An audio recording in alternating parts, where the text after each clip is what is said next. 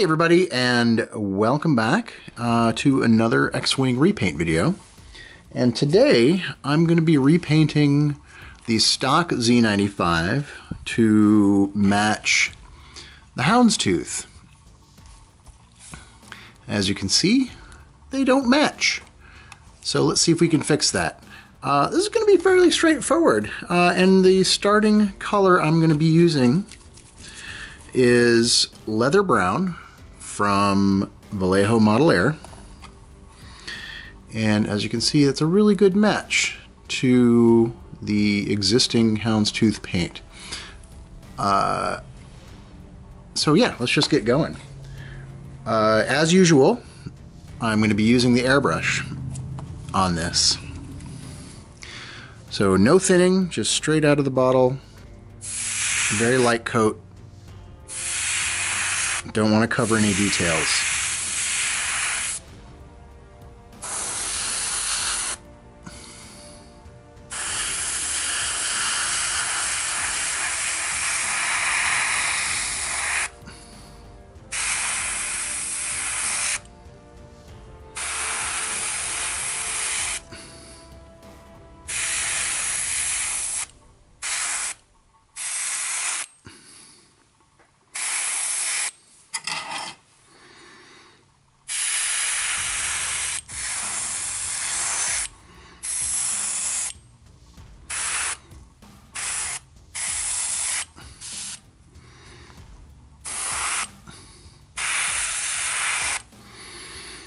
I may let that stripe, if you can still see it, show through on either side so that I can perhaps use that as a guide for my own striping later on, but we'll see how it goes.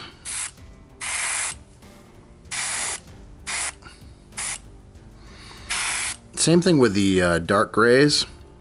It's okay if those don't get completely covered up, because those are going to end up being dark grays and probably metallic in any case.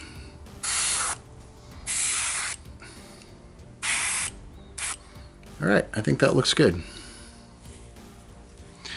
So one of my recent purchases that I'm going to experiment with today was this tape for nails, for, you know, like doing cool manicure designs. And I got it so that I could do masking, you know, really fine stripes, specifically for things like this. But in this case, what I'm going to do is try to use this as a guide for my stripe. I think I'll lay it down right here, and then mask around it, and then pull the tape up, and that way I get a straight line on either side that's consistent.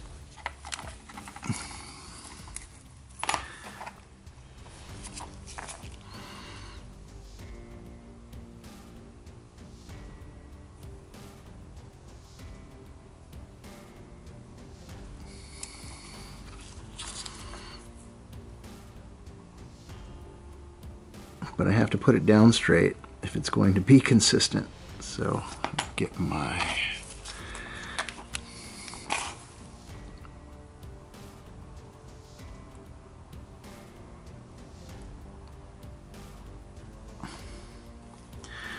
there, that looks pretty good. And then I'm going to do the same thing on the other side. But in the meantime,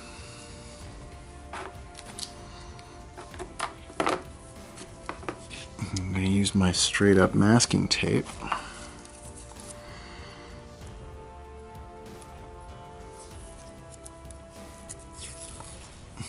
This is just Tamiya paper tape. Let's give it a hard edge here.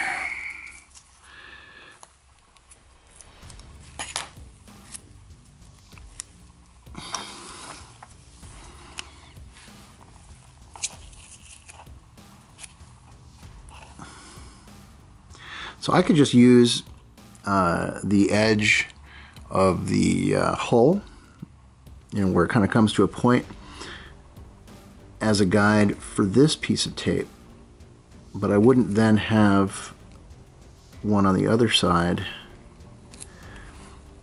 and there'd be no way to make sure that my stripe was the same on either side. So this is what this is doing for me.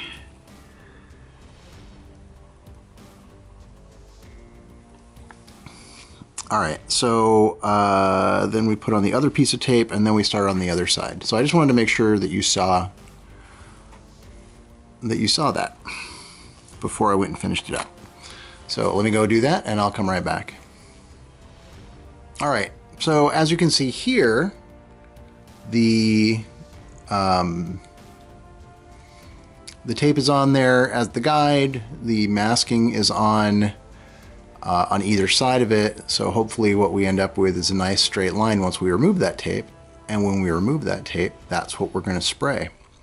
I've also laid down, or tried to lay down, some tape at the back end here to cover this little bit that I don't want to get paint on, and I'm going to probably fill this in here as well. So I'm going to finish that up, finish this masking part, and then I'll come right back. Alright, now that we're ready to go, I'm just going to spritz a little Vallejo Model Air Scarlet Red into this area. You might note, if you look really closely, that the masking does not cover the nose right here, and I'm okay with that because we're going to actually paint the whole nose in this color as well after we do the stripe. I'm going to be careful not to get this on the guns.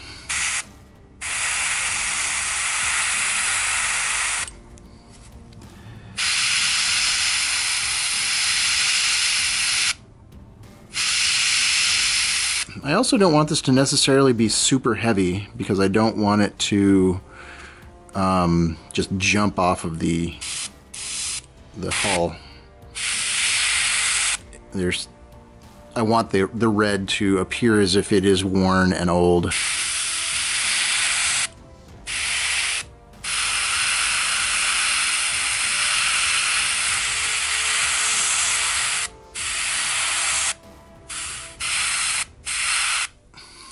Alright, I'm going to let that dry, give it another coat, and then we'll come back. And there it is. So, not bad. Pretty straight. And I'm going to do a little touch-up on it, but I think before I do that, I'm going to go ahead and paint the nose red. Since you've already seen how that works, I'm just going to do it and then I'll come back. See you in a bit. Okay, I masked off and painted the nose with that same red, and if you're seeing the colors a little differently, it's because I also adjusted my white balance, which I realized was not set at the proper setting that I normally use. Then I took the brush and I added some more red details, a little striping in the back, and these little cowl stripes as well, engine cowls. Just to add a little bit more of that red accent into the rest of the ship. So now I think I'm going to go in and work on some of the gray details, and that's going to be, well, some areas around the engine back here, back there. I'll probably do a dark metallic for the engine bells, and then we'll see where we are. Oh, actually, after that, I do know where we're going to go. We're going to then start the weathering process. So, well, let's just get that first part done. Okay, so right now I'm using, this is Warcolor's Cool Gray 5. This is their darkest in the Cool Gray line. And as you can see, I've got my palette ready to go right here. I've mixed a little bit of water in there. I'm doing this whole area back here, and if you hear chickens in the background, don't worry about it. It's you're not going crazy. That's just my chickens.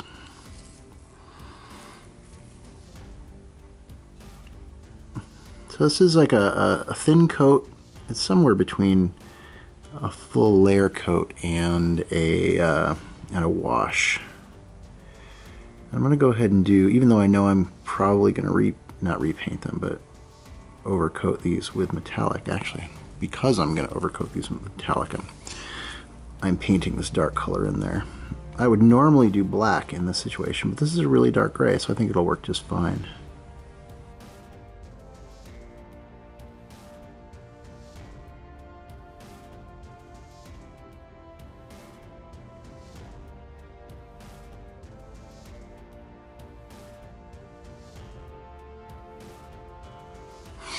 One of the nice things about the watercolors paints is that if you make mistakes, you can pretty easily clean them up with your brush.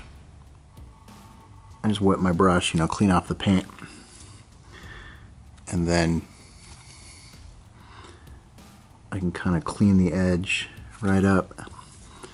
The paint doesn't dry so quickly that you can't do it. You can sometimes do this with other paints as well, but most of them dry so fast you don't have time. So I'm going to do a little bit more of this off camera because it's easier to do off camera, and then I'll come back. Well, I started doing this before I realized I should tell you what I'm doing. Since this is the hound's tooth of the hound's tooth, I've started I started the pattern.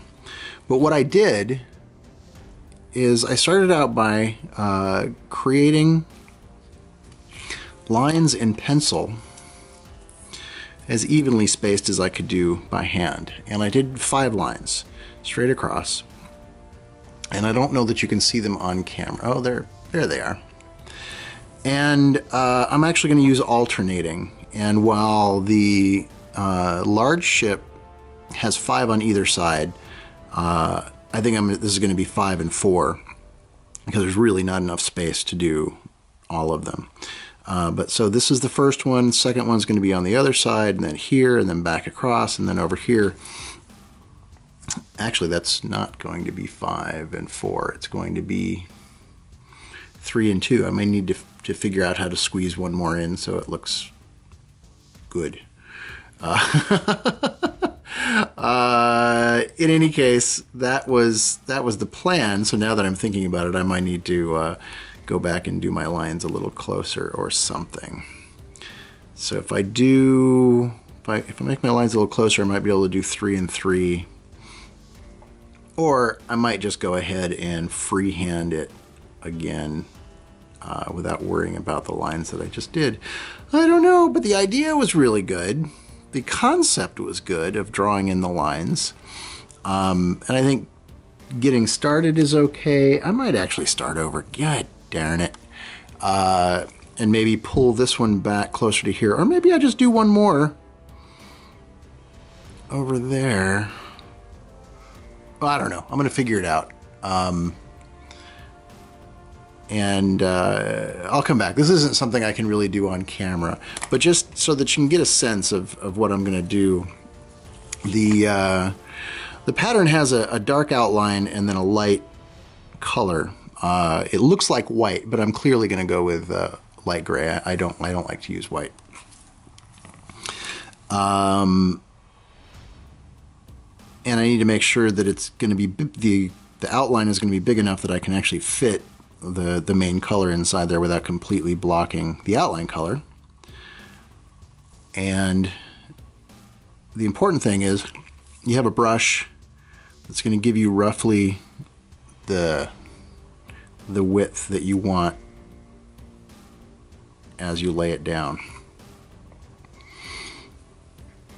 And so you kind of let the brush do the work in terms of getting that shape in there. I could go with a thicker brush than this, but if I go with this one, I can actually just do it a few times and then work a little bit out, work a little bit in, and it should be fine. But yeah, I think I may end up just freehanding this. I'll freehand one side and then do the alternate side. Yeah, that'll work. Anyway, I'm going to come back when I've got those the outlines in, and then you can see it. So be back in a bit. All right, so there's my outlines. That actually worked out better than I expected. They're tiny, so getting that the main color in there is going to be challenging, but you know, nothing that a magnifier can't help get done. And I think for that color, the base color, if I didn't mention it already, is the same gray. The Warcolors Cool Gray 5 that I've used on the back here. But for the main color, I think I'm going to go with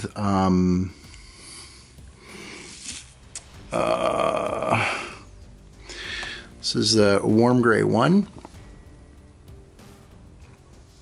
It looks like white, but it's just really bright. So I'm going to do that, and I'll come back. We'll see what that looks like. So there's the houndstooth pattern. I actually think it's not bad. I actually managed to get 5 and 5. So it matches the one on the large ship. And it turned out to be not even as difficult as I had imagined, because really, if you just set your brush down and pull back, and set your brush down and pull back, you really don't have a lot of ability to screw it up on the side to side. Brush down, pull back, and it just works. So something to keep in mind if you're going to do this yourself. You know, let the brush do the work. So for now, I'm going to start on the weathering, and I'm going to be using some Citadel Agrax Earthshade. It's one of my favorite weathering colors.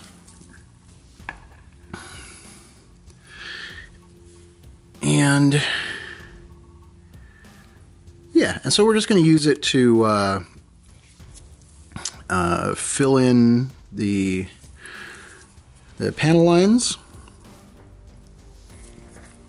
and add some shading and generally give the thing a more dirtied up appearance. Having some difficulty with my magnifier here.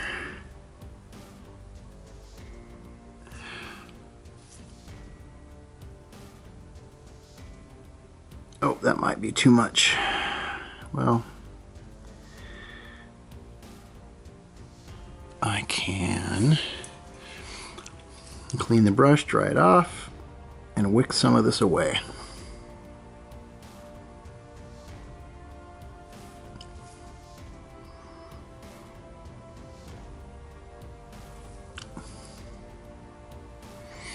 Right? Because, you know, part of painting is knowing how to fix your mistakes. And the nice thing is that because there is a little bit of excess in there, it's really going to sit in those recesses well. And if you decide that overall it's too dark, like if this is darkened down the surface paint too much, if you want to bring it back up, then you can just add another coat of the base color onto some highlight portions, which we'll probably end up doing. But I'm going to go back in, I'm going to do some more of this on the ship, and I will come back and show you the results. Be back in a minute. Okay, with the Agrax Earthshade down, I'm just going to pull out some of these little panels with a mixture of the leather brown and the warm gray that I mixed up. And this is just to add a little highlight, add a little pop, give the detail some more detail. It also helps to provide that little bit of extra feeling of 3 dimensions. I think I might even do a little line here. Just brings out some of the detail, even if it's just edge highlighting like this.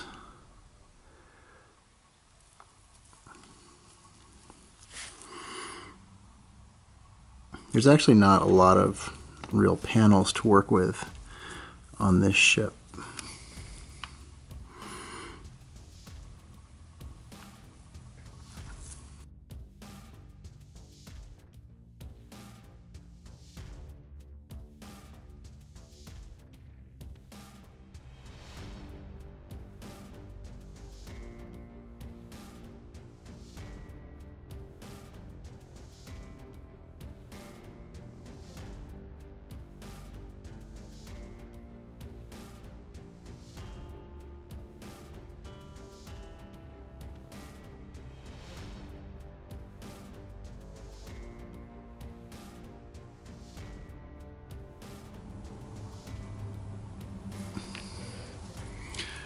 Alright, so now I'm going to get some chipping in.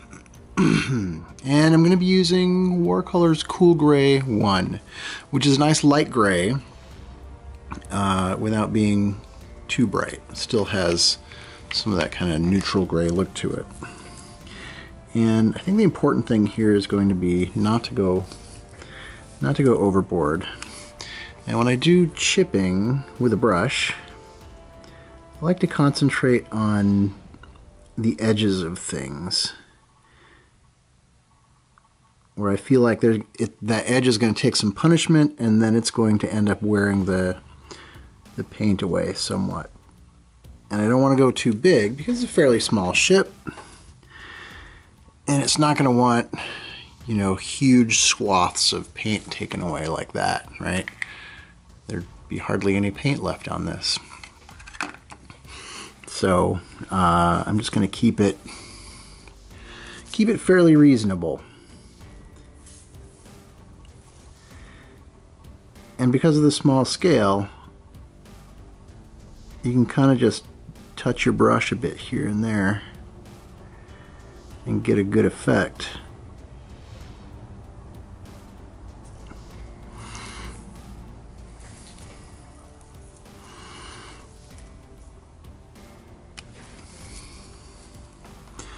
And keep it on camera so people can see it.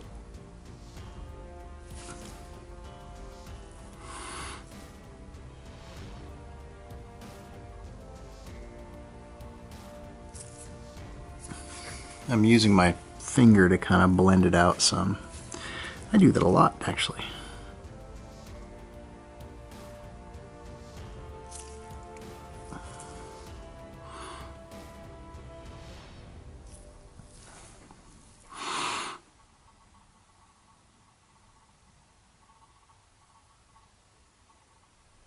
I'm trying not to make a solid line right across that.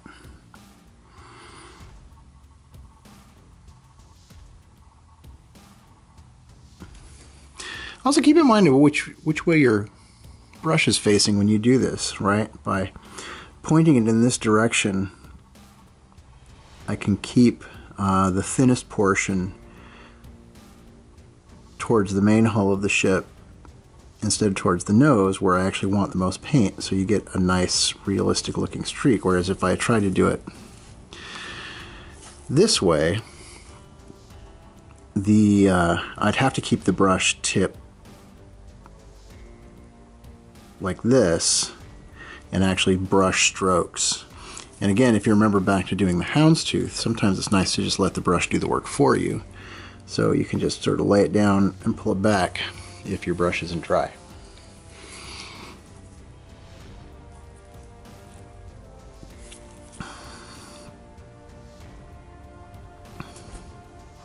And then you get a nice wear pattern.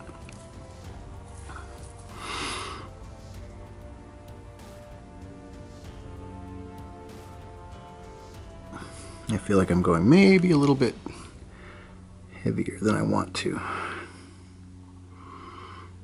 I want this to be an accent, not something you really look at. On the underside, though, you know, you kind of want that to seem worn. Like that's the part that's not going to get the most attention in terms of kind of fixing.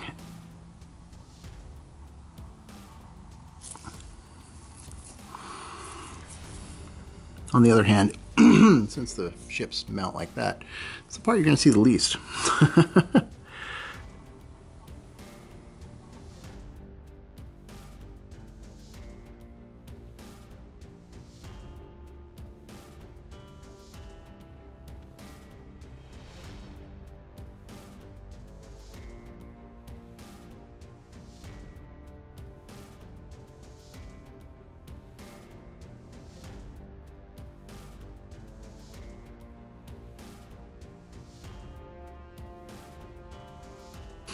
Alright, I'm going to add in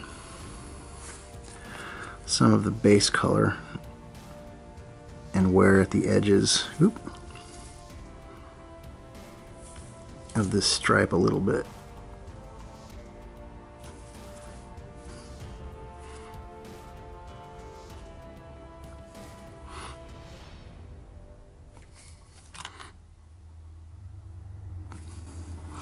All right, I'm going to do a little bit more of this by hand, and then I'll be back in a bit. Okay, with the chipping done, at least for now, because at some point I'm going to go back over the whole thing and see if there's anything else I want to do to it to sort of just bring the whole look forward. I blocked in the cockpit in black again, just using some Vallejo black that I had on hand. I can't find my Warcolors black for some reason. It's missing from its spot, which is disconcerting. And I'm going to go back and I'm going to do the cockpit in a second, but I'm going to put in some metallics into the engine areas with just some lead belcher, a little thin down lead belcher. This pot is just about ready to go, I think. I have a fresh one, but I don't want to crack it open until I'm absolutely ready. And this one, though, you can kind of see it's getting a little old and chunky.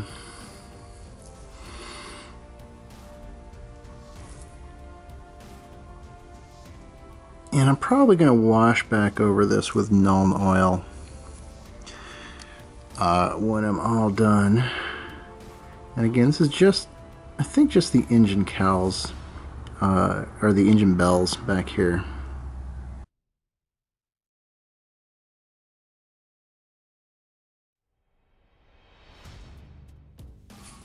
As you can see, I'm sort of just doing kind of an overbrush. I'm not trying to reach into the recesses with this, because we have that dark gray in there.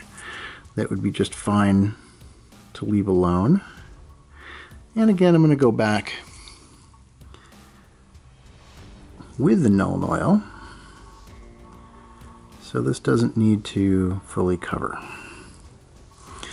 I think I'll even add some, just a touch, into this area here.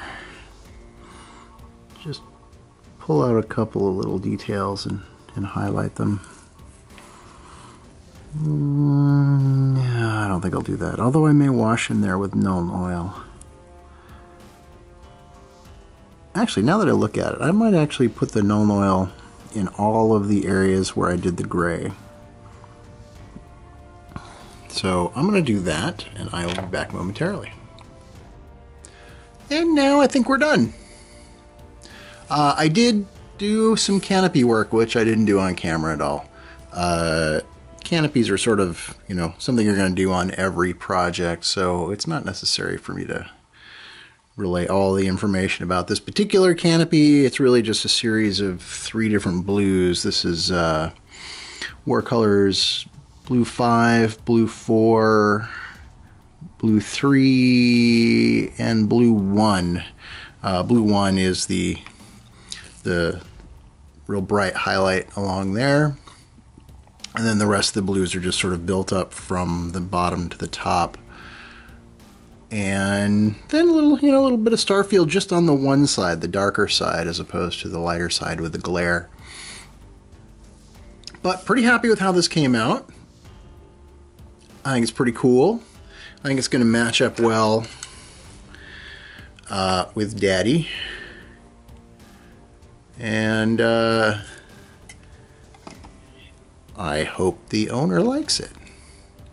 But that's going to be it for this video. I expect to have another repaint video in a relatively short period of time. So thanks again for watching. If you liked this video, as I always say, be sure to like the video.